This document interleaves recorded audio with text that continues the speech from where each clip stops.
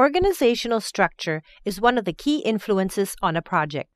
Lines of authority and reporting structures impact everything from how decisions are made to loyalty team members feel to the project manager.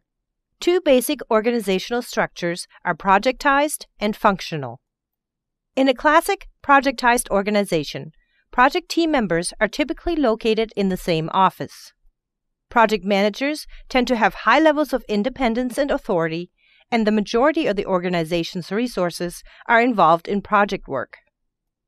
These organizations may have units termed departments that provide centralized administrative support.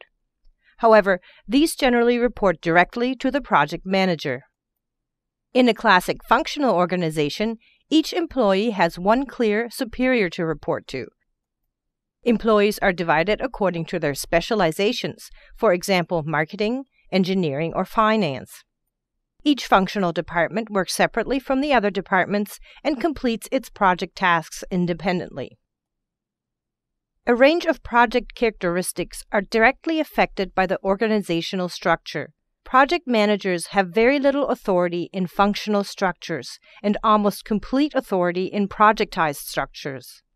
In functional organizations, project managers must work through the functional manager in order to achieve project objectives. This slows down decision-making for the project. Project resources are readily available in projectized structures, but availability in functional structures is very low. This is because all resources need to be approved via functional managers first. This limits the scope of the project and adds bureaucracy to resource requests. In functional organizations, the functional manager is in charge of the budget, whereas in projectized structures, this control is in the hands of the project manager. When the project manager is in charge of the budget, the project is able to access resources more quickly. The project manager's role is typically part-time in functional organizations and full-time in projectized organizations. This is largely due to the amount of responsibility and accountability that project managers have in either of these structures. Part-time managers can achieve less and take longer to do so. Administrative staff tend to be part-time in functional and full-time in projectized organizations because of different workload distribution.